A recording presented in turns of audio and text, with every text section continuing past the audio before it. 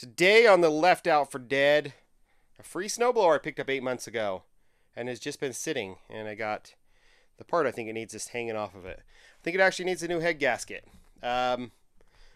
because I can hear air leaking out the side. So what I think happened was the carburetor got dirty, like all of them.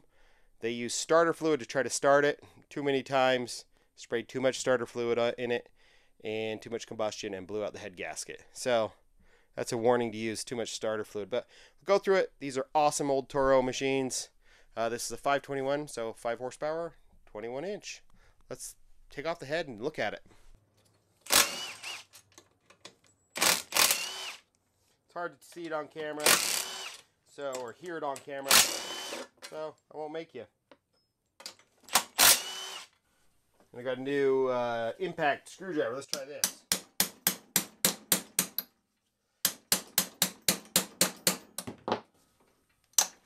Yep.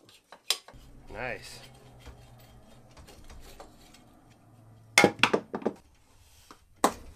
This has been worked on before.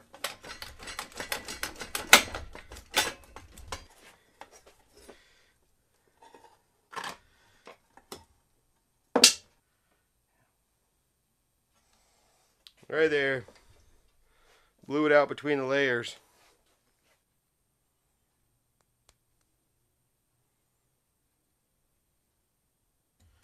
All I gotta do is clean it up, slap that on, we're done. Clean a carburetor, of course. This took very little cleanup. This is an extremely low hour machine. I mean, you know, maybe a couple seasons worth of use, but it's gonna be a great machine. It's gonna have tons of power when it goes back together because there's no wear in it at all. So it's just a matter of putting that back on, bolting it and torquing it. Oh, if you guys could only smell that. I'm gonna go dump that out. I put that on, put it together, and I get the teeniest spark. Like, I don't have good spark at all. I thought this was barely new enough not to have points, but it looks like it does. So to get to the points, I have to take off the shroud. Got it. There we go. Firewall key, clean the points. So we adjusted that point gap right there, so it's right where it needs to be, 20 thousandths, by just loosening this screw and messing. This is your condenser up here. Generally, a lot of times they're not even bad. This is the original TECUMSEH condenser, those original points. I bet you it all works now. So put it back together, and let's see if she fires up.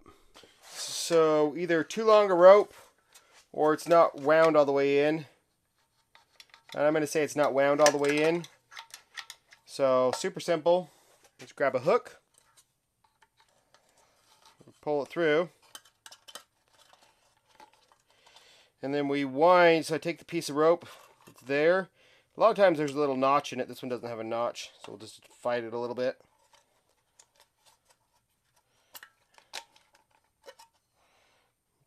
Pull out enough so I can grab it. Doesn't matter really.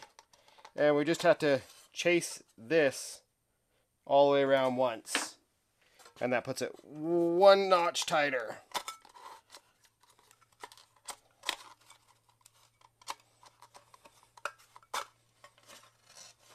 We can pull the rope out. I'm far enough. There we go. And now, seats all the way. Put a little transmission fluid in here. That is the best lubricant. Super thin oil is all it needs. And transmission fluid is the best. So put it up here because there's a spring behind this whole plastic thing. So put it up here just so it drips down the backside. And we'll just lubricate this whole mechanism just enough.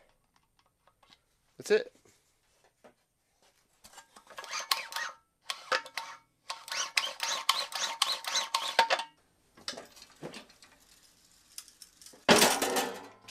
See if we got a spark.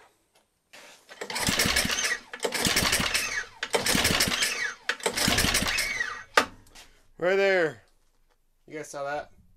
Carburetor. Sometimes you can get away with cheating, just removing the bottom bowl nut. The bowl, cleaning out the bottom bowl nut. and it works. It actually doesn't feel all gummed up, so it actually might work in this scenario. Maybe we'll do that. We'll try that. Yeah, I guess we'll just at least look at the bowl.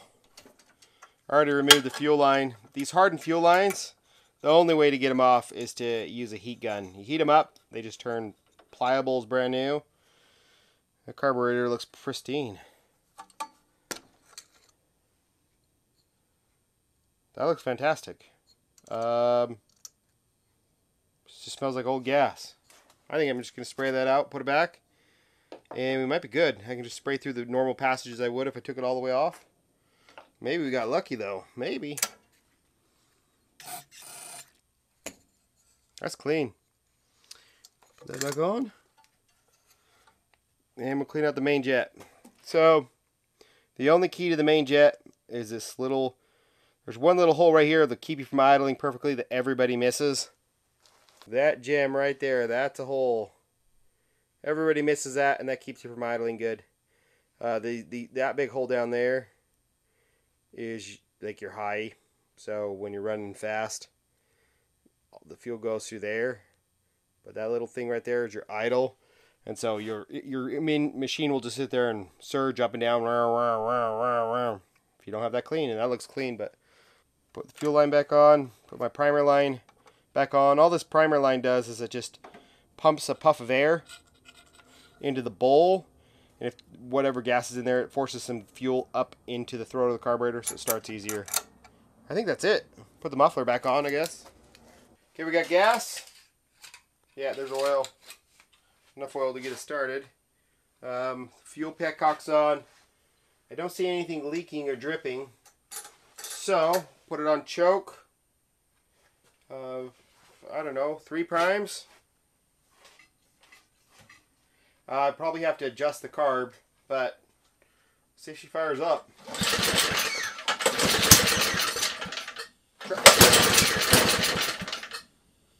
A little too much choke.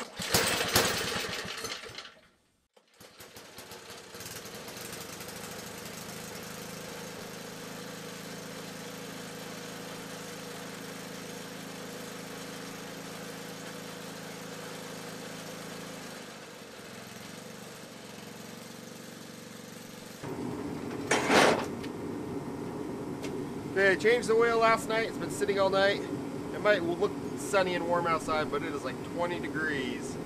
So, let's see if she fires up. Put it on choke. 1, 2, 3. Ready for this, Ginger?